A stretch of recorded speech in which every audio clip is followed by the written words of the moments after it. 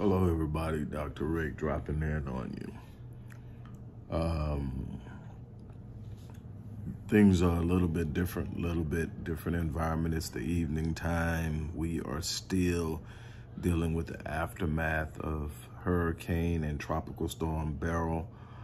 I always tell people, while a lot of the danger lurks in the actual storm, a lot of the challenges come in the aftermath, lack of resources.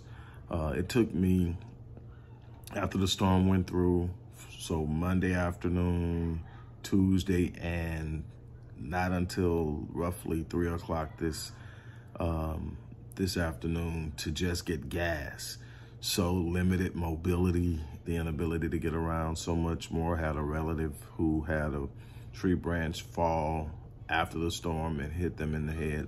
Fortunately, they are okay, recovering at home. Did have to go to the hospital.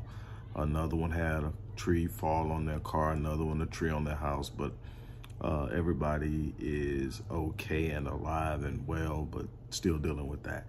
I'm sitting here, the cigar lounge is still closed, no power. So I'm sitting here at the house doing my unwind ritual here for the, third straight day. No big deal. I'm used to chilling and being within myself. I need the time to think. I miss the banter with the guys, but we'll definitely connect back again. I'm here to talk to you this morning. Well, this afternoon. I'm so used to doing all of my videos in the AM when I'm fresh, my mind is clear. And I reserve this time of the day to really recharge and unwind, but I needed to talk about this. In case you guys haven't heard, Stephen A. Smith went on the record on national television and basically denounced BET's decision to celebrate the life of O.J. Simpson, as they always do their awards, all the people who have passed in the previous year.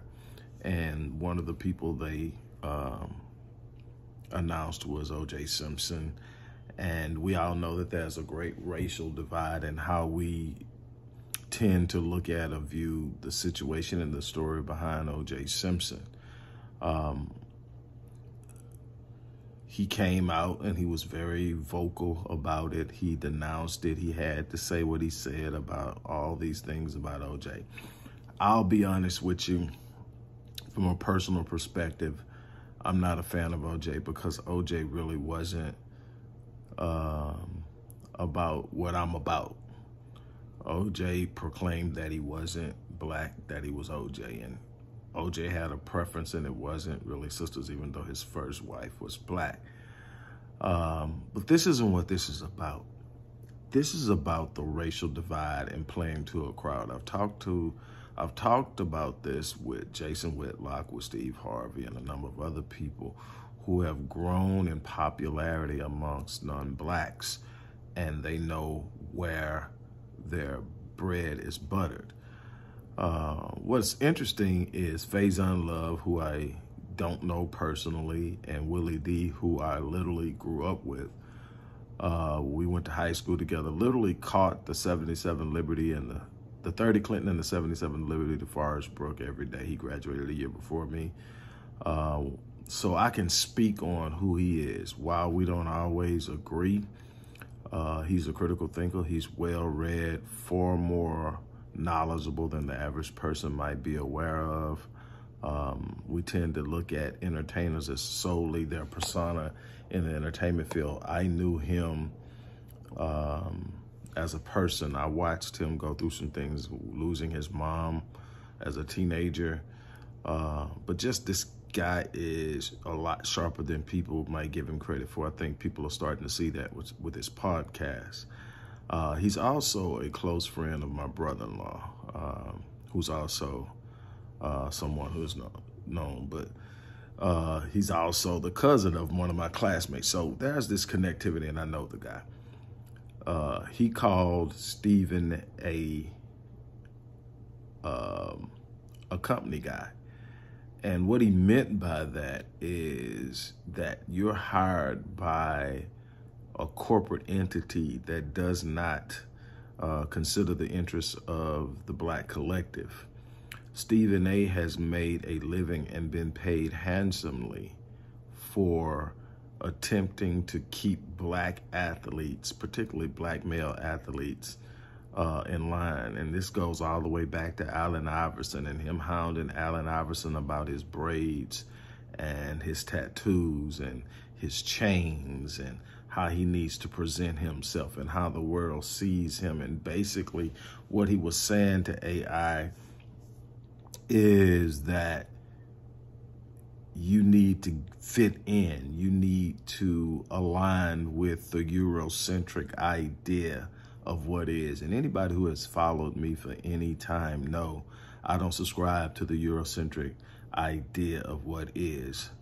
While I grew up in the hood, while I have a history, I'm a very well educated and learned person. I have authored 28 books. I have written over 1,000 academic articles, over 30,000 prose articles. I'm one of the most prolific authors on this planet. I don't look for credit or praise. I do the work I do because I'm passionate about it and means something to me. But if you know me, you know I show up into boardrooms and meetings like you see me today. Why? Because my mentor, who was a non-Black and understood that I didn't subscribe and was not interested in playing the corporate game, told me the only way that I would ever be taken serious is if I got the goal. He said, he who has the goal makes the rules. And what that meant was, if you are good enough at what you do, if you excel in your area of expertise and you have what they need, they will be willing to overlook you not fitting into their box because what you have is of value.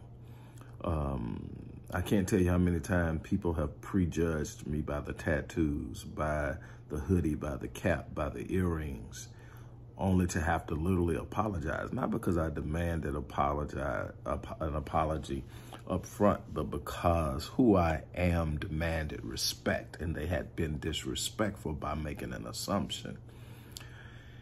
Yet Stephen A. Smith pushes this Eurocentric idea. You know, the Eurocentric idea of what's professional, the Eurocentric idea of what's classy, the Eurocentric idea of what's acceptable, the Eurocentric idea of what's beautiful and what's handsome. And he is constantly assaulted and aggressed towards Black athletes and talked about other situations. And anytime that he has tottered over into the field of saying something that may be offensive to his target audience, he has been basically, what's the word I'm looking for? Throttled and censored by his supervisors. He's well paid. I think he's on a current $12 million contract over I don't know how many years. He's well paid to do what he does. And my thing is, everybody has the right, just like Jason Whitlock, they have the right to say what they want to say. But I have the right to speak my truth and my observation of it and share it. No, I don't have the platform they have. No, I don't have the following they have. And one of the reasons that that will never be is because number one is I won't play the game. It's not that I haven't been approached. The moment that I began to get any traction, and those who remember there was a channel that was really taking off 20-something thousand and growing almost at 1,000 a week. And YouTube found a reason to snatch it.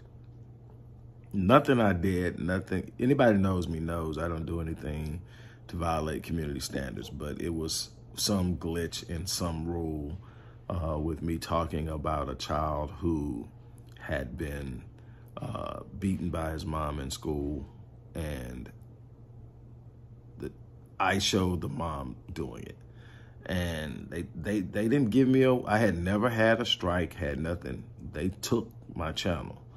And then I know my channel is shadow banned, and I know a bunch of other things. Plus, I know the way I present my stuff is not sensational. I'm not sensationalizing, and I don't do a whole lot of clickbait. I don't do a whole lot of celebrity gossip. Anytime I talk about celebrities, it's because there is a learning opportunity or a teaching opportunity.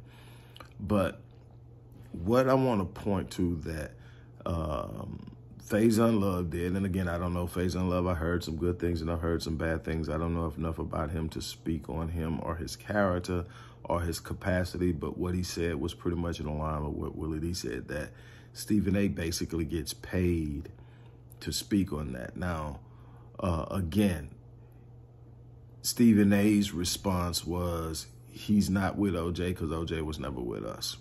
I get that part. But you also understand that there's a racial divide right down black and white, the middle of black and white, that's tied to this. And it's bigger than the acquittal. It's bigger than what was going on, and it's a representation.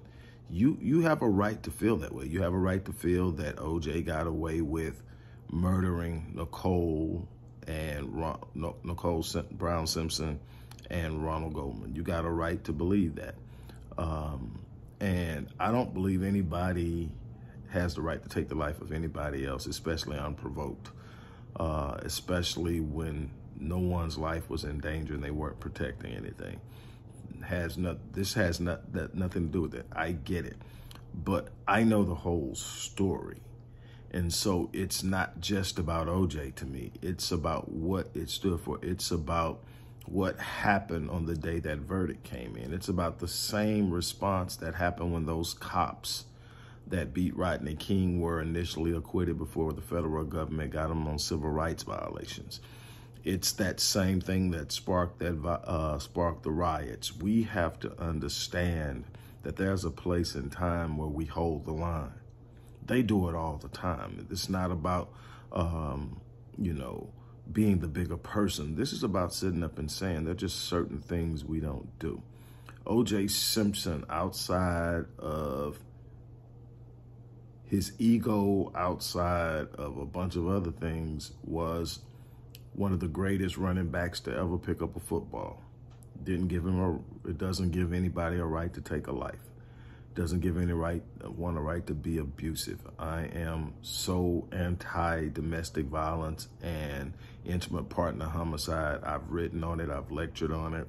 I literally have courses. I work with Harris County Sheriff's Department right now in dealing with that. So no, I don't agree with that. But what I can tell you is, if we're talking about accolades, there are a lot of other people who don't look like us that have histories as equally horrible as OJ, that still get what they have accomplished acknowledged. And the man died. He can't pay any more for anything he did or did not do. In fact, he did 9 years for stealing his own stuff. So he didn't come out unscathed at all. Again, a lot of this goes to his ego and who he thinks he is. And, that all comes and you deal with that. But my thing is,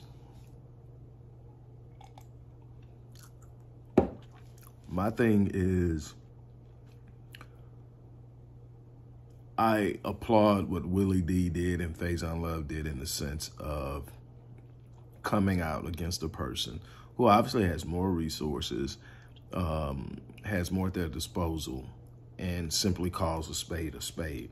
I have been calling Stephen A. Smith out for years. I don't have the platform of even a Willie D by any stretch of the imagination. I don't have that sort of celebrity status, and I never set out to get it.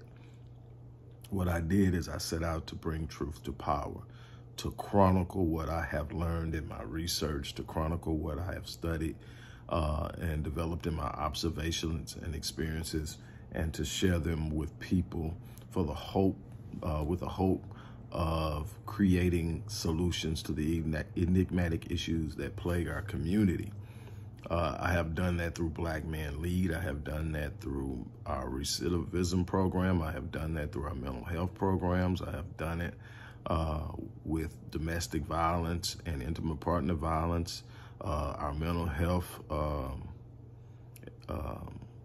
programs, and so much more. I will continue to do that. That's where my focus is. One thing I've said for the 15 years that I've been on 14 years I've been on social media is I'm not here to be liked. I'm not here to get shares. I'm not here to go viral. I'm here to speak truth. I'm here to share what I know. I'm here to be a voice of truth to the best of my ability. So when I see something that is off, I'm going to call it a spade. Now, what you won't see me do is go after other people in the community who hold positions and influence within our community because I have a disagreement or because there may be something going on between us. It has happened. I have been mishandled by a couple of people, one person in specific. Those who caught on to it and contacted me, you know who and what I'm talking about. But the thing is, I've watched what happens when two people who have platforms start beefing. We create more division within our community. The focus stops being about what's right and what we should be doing, and it starts being about whose side are you taking. I have no desire to start that. When you hear me go at a Black man, it's because I see no value in what he brings to the table for my community. I consider him to be completely sold out to the other side, to be a tool of misdirection and buffering for an entity or a system that does not in any way consider the plight of my people and the needs of my people and the rights of my people and what my people are owed. And I have no respect for people like that because you have within your grasp a platform to where you can speak. When I think about somebody in the sports world,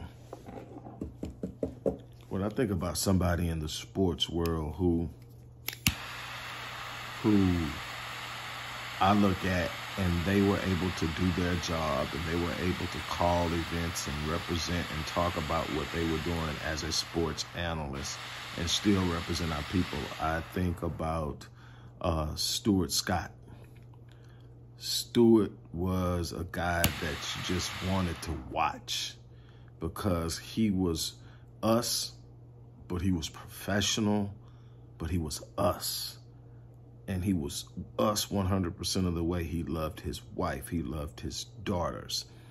And, you know, unfortunately, cancer took him away way too soon. But that brother, to me, is that. And I don't know him at all. I don't know any backstories. I can't speak on who he was outside of what I saw and what people have said about who he was. But I knew he never attacked our people. I knew he never maligned Black athletes. I know he didn't demand that Black athletes behave in a way that makes white people comfortable.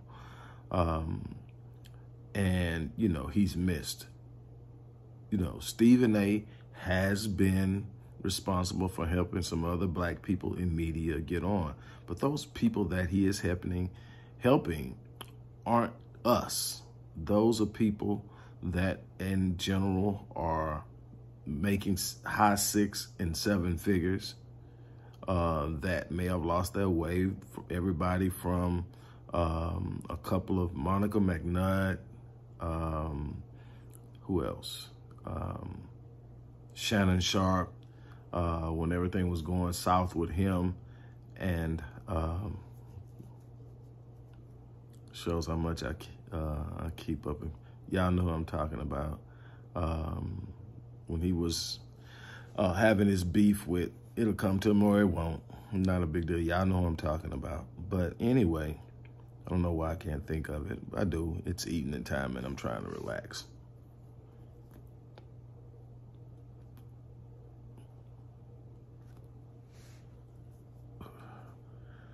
But here's my thing on this.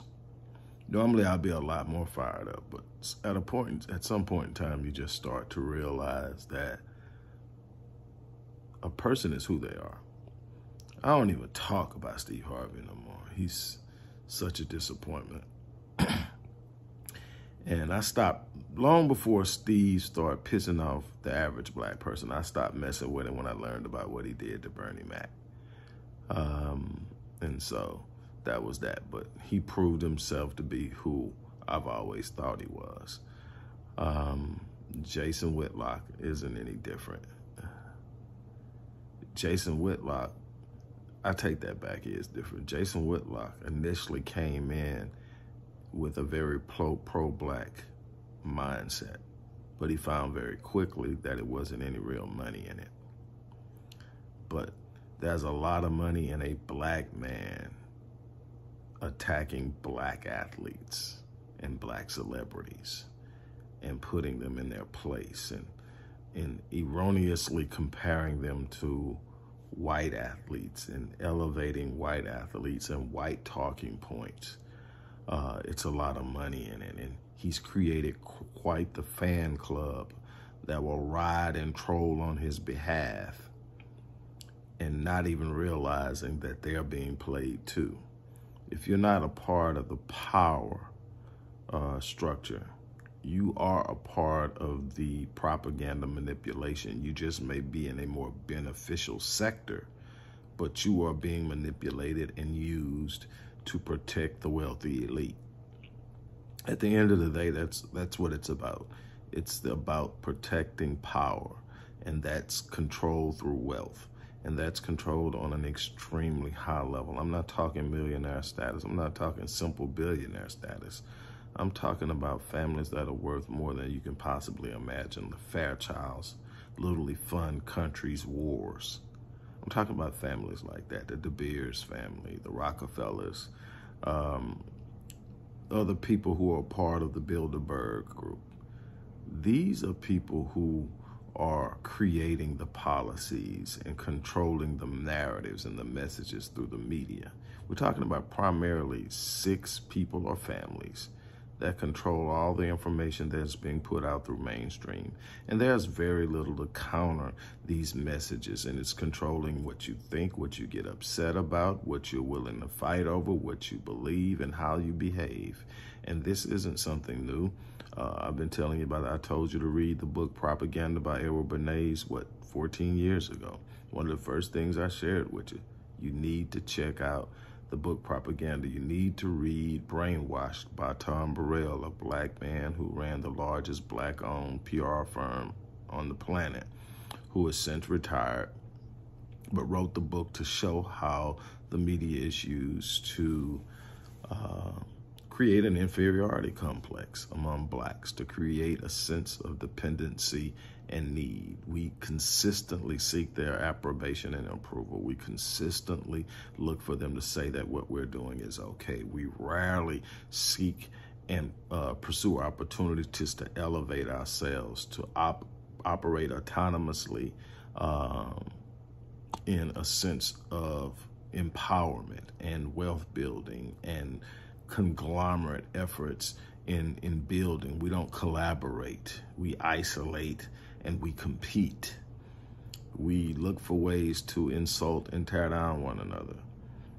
I am 100% in disagreement with Stephen A's approach. Again, not because I am a huge fan of who O.J. Simpson is. I was a fan as a kid, and I mean a little kid, because O.J.'s prime was when I was before my teenage years. But everybody knew the name Juice. Everybody knew he was the first person to rush for 2,000 yards and he did it in a 14-game season. That he did it on a team that was horrible. And he was the All-American athlete guy. I mean, I don't mean that from a college All-Americans, but I mean, he was America's dude. He's running through airports and Hertz commercials. He's that guy. He's in all of the airplane movies. I forget the name of them, but he was that guy. And then that situation happened with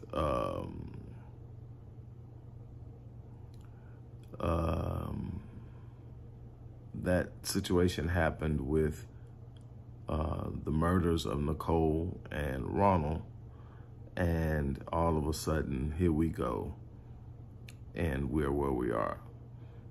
I don't condone murder, and that's not why I'm here. Why I'm here is speaking to the reason Stephen A. did what he did. There's a place to have that conversation. That wasn't it. BET is no longer black owned. It hasn't been black owned since the early parts of the 2000s when Bob Johnson sold it. It is a part of the white conglomerate. And the content that we get on BET now is so counterintuitive to black empowerment that it's laughable. Much of which could be observed on the viewing the artists that were profiled on it. Yeah, there were some class acts on there, but at the end of the day, it shows where we are. It shows how we have been dumbed down. It shows so much. But at the same time, out of all that you could have chose to address from BET, you picked on the low-hanging fruit, because you knew that it would boost your ratings, it would boost your standing with your target audience. That's good PR, but the black people get to call you on it. You don't get to sit up and play both sides. And that's what he's frustrated with, is because that's what Willie basically said. You're not standing with us, you're choosing to play both sides. You want to be viewed as this black power broker, but you're not really truly serving black communities. I would argue that when Nipsey, big shout out, by the way, to Kendrick for that pop-up concert, that was, to me, in many ways paying homage to the work that Nipsey had done. Nipsey was about giving back to the community. This isn't excusing the gang lifestyle. This isn't celebrating the gang lifestyle. This is sitting up and saying that he transcended it to the point where he had the respect where he could bring people who would normally be killing themselves in the same arena. And Kendrick did that. And big props to him. But Nipsey had, at the time of his death, a net worth of $8 million. And I will tell you that Nipsey did more in the community with what he had than your Diddy's, than your Dre's, definitely than your Drake's, your Jiggers. These guys, multi-hundred-million-dollar net worths, a couple of billion-dollar net worths, and nowhere near the impact of the work that's in the community. And this needs to be understood. And so when I look at somebody like Stephen A. Smith, again, who has a net worth higher than what Nip had, not nearly the impact in the black community. You don't find him in grassroots movement. You don't find him funding things that will actually touch the lives of young black kids.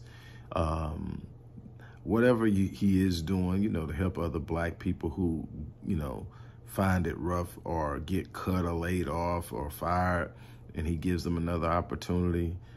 Skip Bayless, that's that clown's name, that was going at it with Shannon, and he reached out and helped Shannon. Hey man, mad props, good, but you talking about a millionaire helping a millionaire. That's not where the game is going to be fought. There's only so many of you guys there. The vast majority of my people are living at the poverty line, of barely above it. The median income for a black male is $44,000. So we need to be working on that. What programs are you putting into place that will strengthen the ability of black men to develop skills that give them higher value in the community, in the workforce, in the marketplace? These are the things that you could talk about doing. You have the wherewithal, extremely knowledgeable guy. And that's my problem with guys like this, is they're not ignorant. Jason Witten isn't ignorant of what it takes to create a better situation for blacks. He's absolutely aware of it.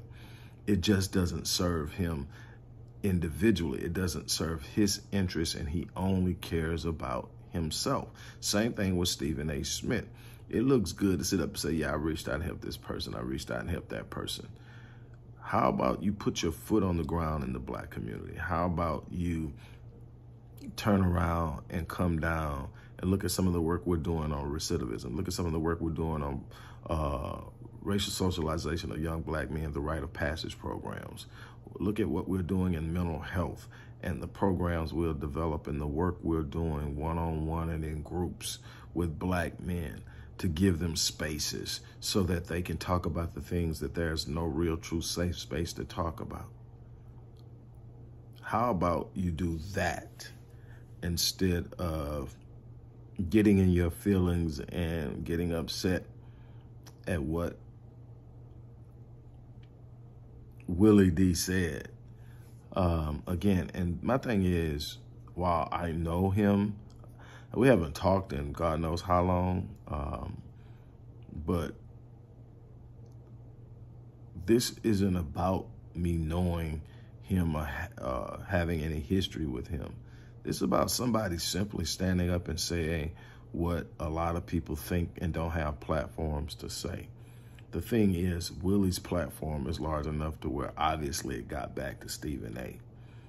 And so he got in his feelings. My thing is, bruh, if that's who you are and that's what you want to do, do your thing. But what you have to understand is that when you take a position on something, you got to understand that that position is going to have a positive impact to the people that it benefits or the people that it aligns with, but it's also going to have a negative pushback from the people that find it disparaging. And what you're used to is the people who you normally disparage don't have voices. And so you can sit up and say what you want to say and nothing happens. And I remember you saying, I haven't forgotten. I forget what it was you said, and it was definitely disparaging to the black community. And when the black community pushed back, your response was, you don't give a damn. I said what I said. And you somewhat say the same thing here. Again, you have a right. If you don't feel like BET should have celebrated OJ, you feel that way. But my thing is, people are looking beyond the whole OJ thing and seeing what it's really about for you. It's really about being a company guy. It's really about sitting up and saying, hey, look, white people will love to hear that. White people aren't happy about it. My whole thing is, if you wouldn't have said anything, the vast majority of your audience wouldn't have even known that they brought OJ up. But you brought it up because, again, it's a lightning rod, and it's good for controversial ratings, and you want to be on the side of the argument that has your particular target audience on a high. I get it, but just understand that there will be pushback. The difference is there's a growing number of black people developing platforms that have bite, and now you're going to start feeling when we don't feel what you're doing. We're going to start holding you accountable in spaces and places to where it doesn't go silent. Nobody's listening what I'm saying, and I'm good with that because that's not why I'm here. That's not my thing. But there are people out there who have these platforms that will speak to it. And anybody that wants to bring me on, I'm 100% on talking about it. I'm not here for gossiping and just shooting slugs, but if we want to talk about the impact of what it's like to have black people in high places, but not using their bully pulpit for the sake of elevating our people, I'm all for it. I can talk about what it means socially. I can talk about what it means socioeconomically. I can talk about what it has done historically. I can talk about it on a lot of different ways where it makes sense and it gives our people some understanding on why we can't tolerate it. But on that note, look, I'm going to get ready to get off. I spent way more time than I had planned to be on here. I'm going to finish my evening off and finish unwinding and relight my cigar and finish my yak. But I do thank you guys for letting me raid your evening. On that note, I'm going to get out of here. You guys have an unbelievable day. For the people who have followed me for years, for the people who are aware of the work we do, some of the programs I mentioned during this process, and believe in that, we definitely need your support. None of the work we do just happens. There's a cost associated with it, and we are highly underfunded. Primarily, I'm funding it outside of 2 people who give every month. Roughly, that's $110 that comes in every month. One person gives 100, the other person gives 10, and every now and then somebody else gives, literally. And yet we still move, and that comes from yours truly. Not complaining. I fight for my people, and I do. That's why I believe I have a right to call out people like Stephen A. Smith, who have so much more at their disposal and won't do anything. But we as a people are going to have to learn how to come together and unify.